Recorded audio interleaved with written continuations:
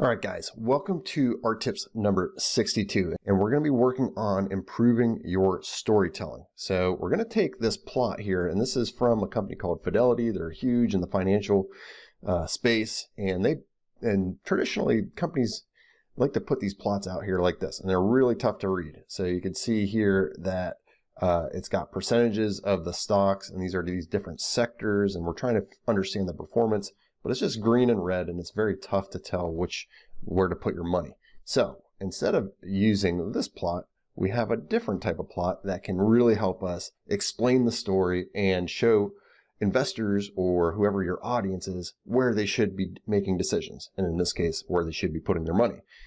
So you can see very easily from this plot that we're going to make using Funkyheatmaps that information technology is the sector. It's the hottest sector over the medium term and over the past 3 to 10 years long term. And if I go back over to this plot, it's very tough to tell that. I have to really hone in here, and I can see over 10 years it's up 480%. All right, to get started here, do a git pull, and that's going to load in all the libraries that you see here. We see a bunch of different folders, and we're going to be working out of 062 Funkyheatmaps. So click on that. I'm going to be working out of the 062 Funkyheatmaps.r file. That's what I have open over here.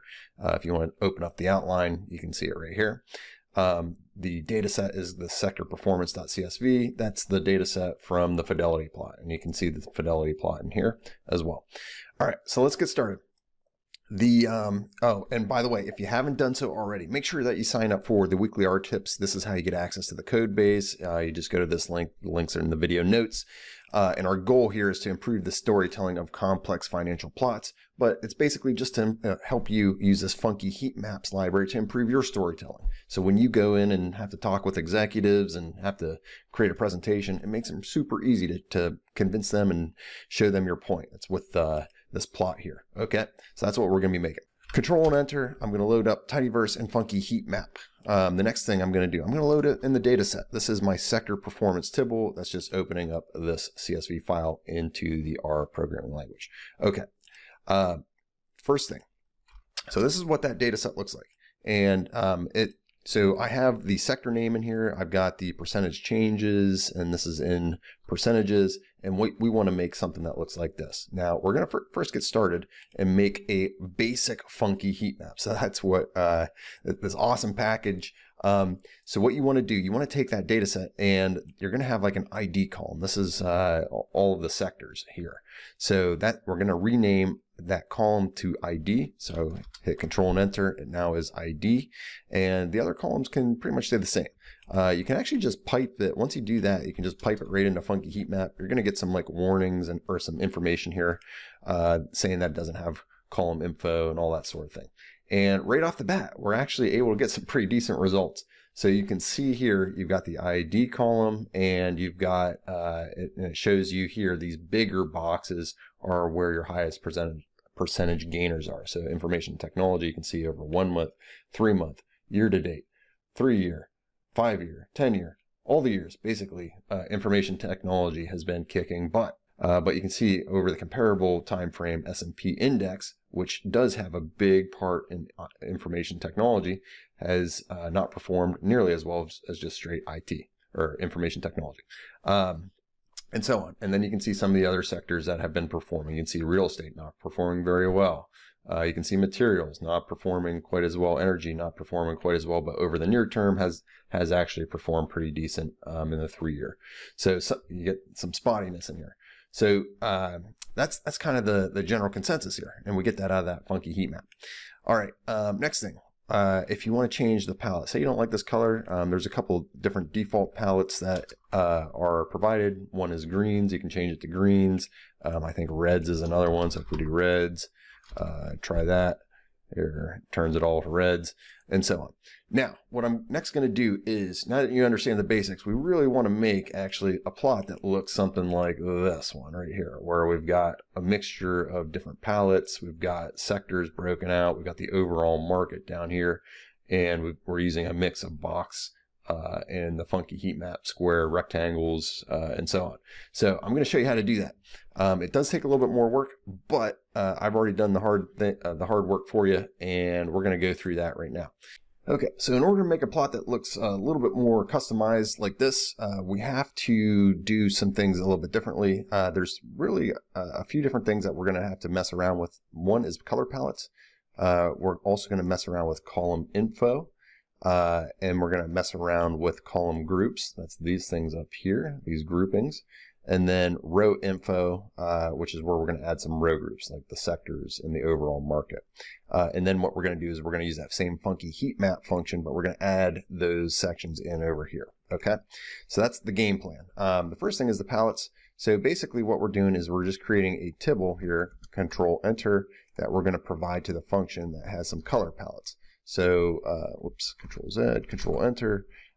What we've done here is we've made a tibble here that contains different color palettes. So this is a bunch of colors. It's color ramp, and this is going to be the palette greens that are going to be used here. They're just different various colors of greens that that we're going to tell it how to use. The next one is the palette red blue, so that's what we're seeing here, like a red for the negatives and a blue for the positives, and kind of white in the middle. So that's what this one is. Here, I'll just Control Enter this one. That's this palette here. And then there's a palette blue. I think I just used that. Yeah, it's just two blue colors. I use that for this up here. Then what we're going to do is column info. And what we're going to specify is the ID group, the name, the geom that we want to use, the palette, and then any special options. Options are going to be used to adjust like the width here. So let's open this up a little bit. Looks a little weird because I'm using this thing called a tribble. But so what we're going to do is we're going to have the ID column. We're going to group that into a column called sectors or sector. And then we're going to give it a name. So the name is actually empty for all of these. So that's what you see here. Sector is the grouping, and the name is blank. I don't have a column name up here. Didn't need a column name. And geom, there's no geom. You can specify, I think, text as the geom if you just want to showcase text. And then the options, or no, excuse me, it's text is the geom here, and then palette is NA, and then this list here provides some additional options. We're giving it a width equal to 6 and an horizontal justification of 0. All right, and then you just kind of go down through and you do the same thing. So I'm giving this column name here. This is the timestamp for the last percentage change. I'm giving it the actual point in time that this column changed. And that's what's being presented right here over this column. You can see that. We're using the geom funky rectangle for this column here, and that's how that works. So you can explore that. The next thing we're doing is column groups. So I have 4 different groups here. So there is a grouping called sector. That's what I'm putting here, and that's going to be this. I just gave it a gray palette, and then the level name is sector. Then there's short term, and that's going to use palette blue. That's this here, and it says short term, and then less than 3 months. That's level 1, level 2, level 1, level 2. And then you get the ID here, and we just did the same thing for medium term and long term. Then there's row info. So row info was used to create the sectors bucket and the overall market. So you can see sectors, and basically what we're doing is we're just specifying each of these rows here that start with this ID column. You can group those into groupings, and that's what I did with the row info. And then once I'm ready, I just run this last piece down here, and it creates the plot that we're seeing right over here. All right, so that's Funkyheatmaps in a nutshell. Learning more. So if you want to become a data science expert for your organization, and I'm talking a 6-figure data scientist, that's what I specialize in, training data scientists how to do. If you like the programming language R, I think the R language is the fastest language to become a data scientist, and in fact, a 6-figure data scientist.